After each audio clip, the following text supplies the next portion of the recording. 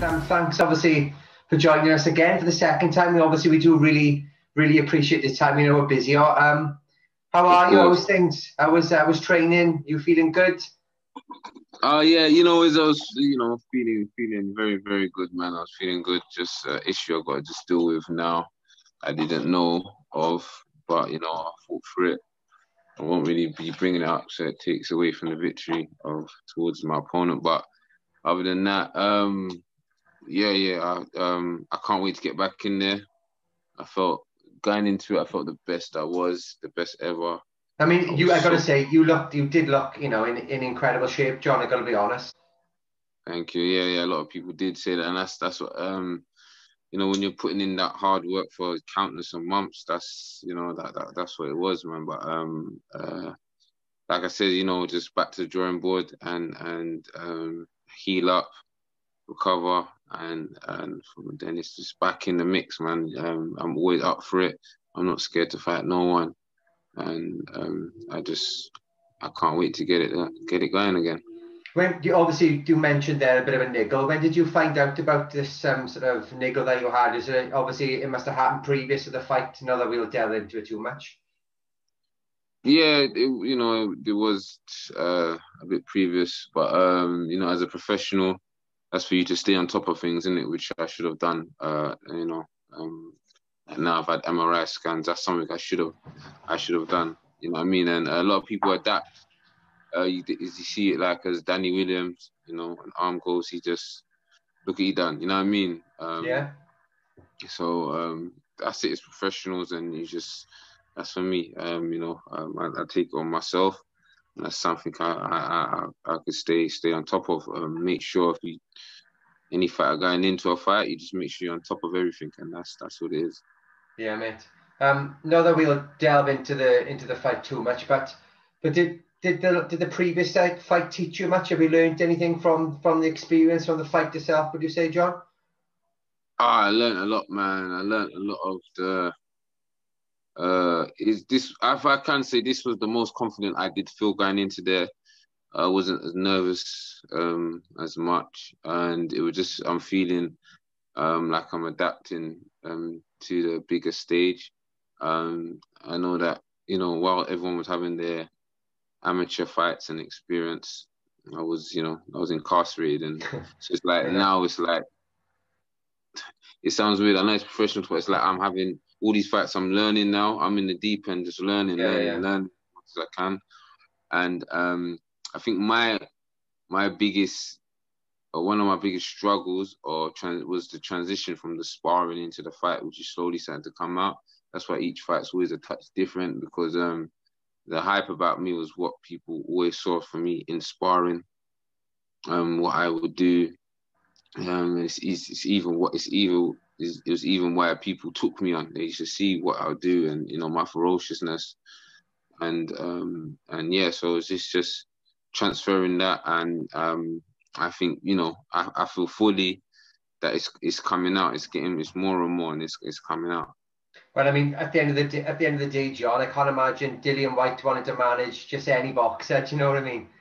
Yeah, exactly that, man. So yeah, that's it. Just staying focused. The support's been even today, man. As I was walking down, people just telling me like, man, they're inspired, keep going, please don't ever stop, please. You know what I mean? And people pleading with me to keep going. Like that's such a deep thing. I wouldn't have considered myself to be actually fighting for the people that just wish and hope. You know what I mean? So I'll be back, man. I'll be back, man. I'm still happy. I'm still smiling. I'm still the loud character that I am. I just can't wait, man.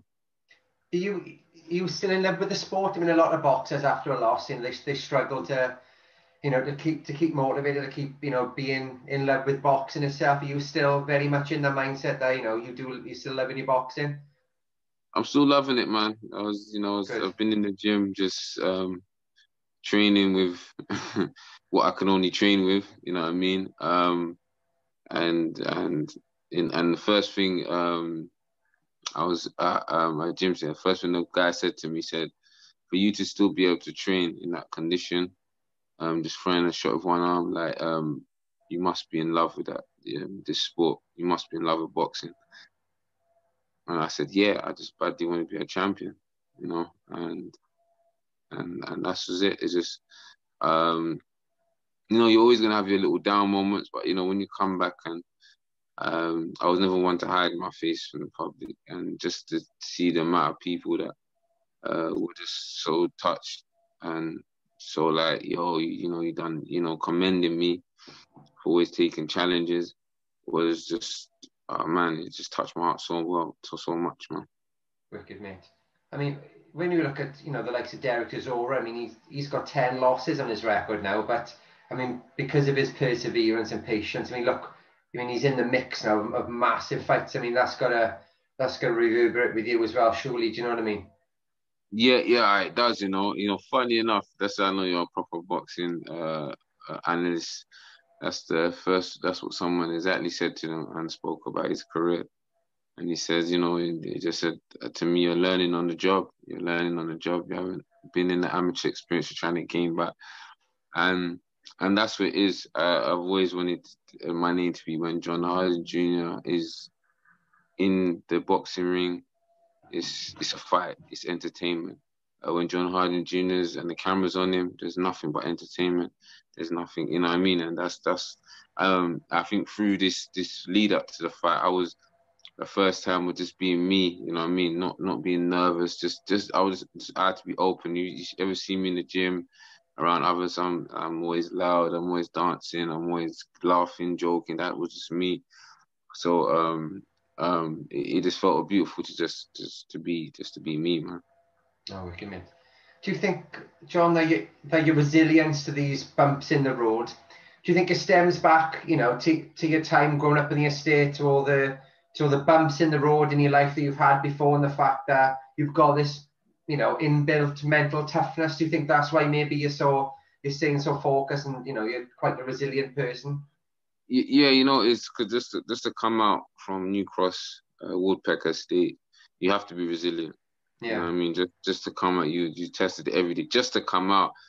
And the other day I was doing a small little film, and I was going past there, and I saw people I ain't seen for years that saw me from when I was small, and they were just like, wow, like, I can't believe you. Yeah, I remember you rapping on the stairs, or they remember me smoking ounces of weed that I was a heavy weed smoker. They'll say, oh, so-and-so's turned into, takes drugs now. He's a crackhead or whatever. So-and-so's this, and then I'm walking past, spots where I can remember, oh, yeah, I remember when that person was dead, or that person was laying there with, a bullet in him. And to even now, it humbles myself just to get out of that facility, just to get out of that is already the challenge itself. So it's like being dealt a bad hand, and to get this far now, and to take suffer another blow, but at the same time I've dealt with harder blows in the past, behind the camera. So it's just like, what, I'm just I'm just ready to go. I'm ready to go again. Well, not physically ready, but as soon as things are all ready, I'm mentally ready to go again. Definitely, mate. I mean, when you look, like you just sort of touched on over there, when you look to where you are now, you must be quite proud of yourself, seeing where you are both in the boxing world and where you are, in your life at the moment. Is it, you must feel some sort of element of achievement in the fact that of what you've done just generally, as well as boxing on top as well? It's more or less, I stay humble. I stay like, me. Sometimes I'm still adjusting to maybe, having my face known, someone walking down the street, noticing me, stopping me, talking to me, and talking to me as if they know me, like you're seeing. For me, it just feels weird to see someone I've never seen, and they're talking to me and knowing everything about me, and you know what I mean, or someone will have a young kid, with them, and they put me on the phone, and he wants to ask a couple questions, and I'm giving him advice, and I get humbled, and I think, me, like me, the one who wasted his years away in prison, the weed smoker, that came out of a state that people didn't think, you know what I mean? And all it is, I just didn't give up and didn't listen. You guys want to talk to me, you want to have a picture of me. So I still stay humbled and everything.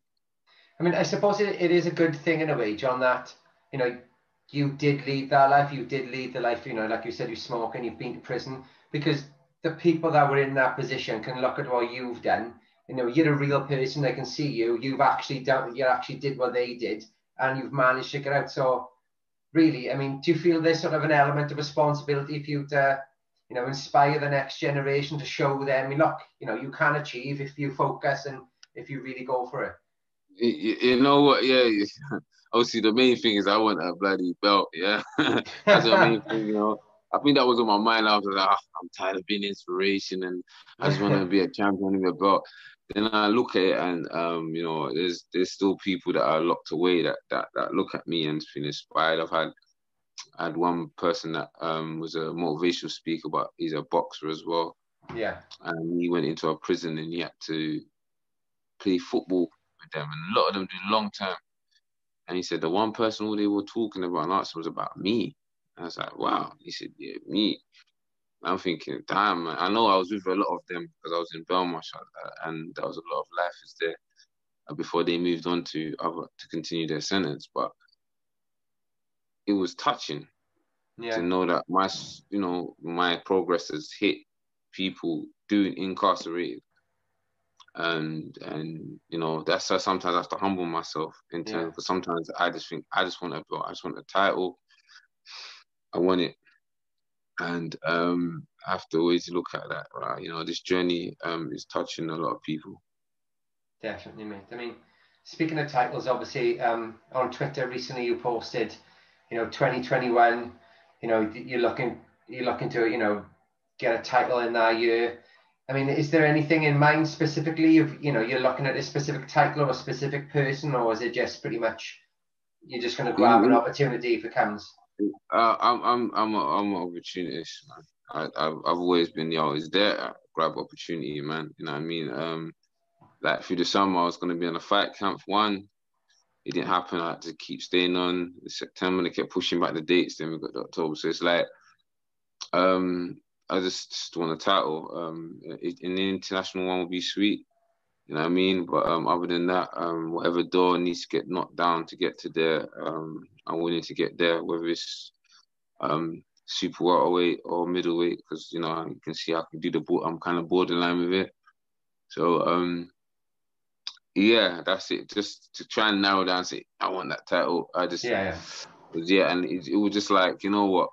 I'm putting it out there, 2021. I'm coming, you know what I mean? I'm not going to stop. And I'm going to prove to people what happens when you don't give up. Definitely. I mean, the super welters you've got, I mean, so many great British fighters, haven't you? Obviously, you've got Sam Egerton, you've got Cheeseman, you've got Anthony Fowler. I don't know if Scott Fitzgerald's coming back soon. I mean, it'd be great to get in the mix with all those guys as well, wouldn't it, for you? Yeah, definitely, man. See someone like Sam Egerton, that would be a nice war. You know what I mean? He's got a lot of experience, but I would love to test myself against someone like that as well. I think it'll be entertainment to the fans, and that's all I want to bring is just entertainment, man. That I'll be remembered at any time he steps in there. You want to watch. You want to watch everything. You want to watch behind the scenes and the fight. Yeah, man. What was it like in the bubble, John? Was it something you enjoyed? Was it a bit of a weird experience being around sort of somebody who would be fighting in the next few days, or like I said, or was it something you enjoyed? I loved it, man. I loved every moment of it. I can't lie. I enjoyed it, and I remember going back to my hotel and Rima said, you know what, I love this, and I want more of this. You know what I mean? It was a different experience because you're around. I've never been around the person I'm gonna fight. Yeah. So crossing paths or whatever, and having to do your interviews and weigh-ins, and it was something different. You know what I mean? But I loved it. I loved every ounce of it, and it was just like, look, this is what just stepping up to challenges. You know, a lot of these guys have more amateur fights than me, and you know, experience. But I'm not scared. I'm just, there's no fear, and that's what I'm bringing. I'll always go for it. No, but good, mate. I mean, obviously Dillian Whyte, your manager, is the fight's been pushed back obviously till January. Do you think there's any scope, John, for you to possibly be on the undercard of that fight, or has nothing been sort of said yet? You know what? I've got to sort out my condition before I can even. I don't know the in depths of it, and the more I've researched into it, more has been more of a deeper in depth. So yeah, that's my only situation at the moment. I can't. I'm thinking earliest is springtime, really. Really? Yeah. Really, earliest could be springtime. I'm hoping not summer, but I've just got to you know, just rest up, heal up. If I have to train and just do my feet, do one hand, whatever, I'll still do it. You know, you can't keep me at the gym forever. Yeah, definitely, mate. Obviously, speaking of Dillian, before we go, fight at Povetkin now in January. Do you think Dillian's going to avenge his loss? Do you think he's going to, do you think he's going to stop Povetkin this time? I feel he's gonna bounce back. You know, he's gonna exercise. You know, show his beautiful boxing IQ. I think he's got one thing I really admire about him is his IQ. That I've seen him show a lot in the gym, and I feel that on fight night he's gonna show that and have a clinical finish. I think he's gonna, and he's another example how to bounce back. That's the man. That's the man right there. Anyone that's watching and they think they've gone through a situation in life and they can't get back, I think they can watch him.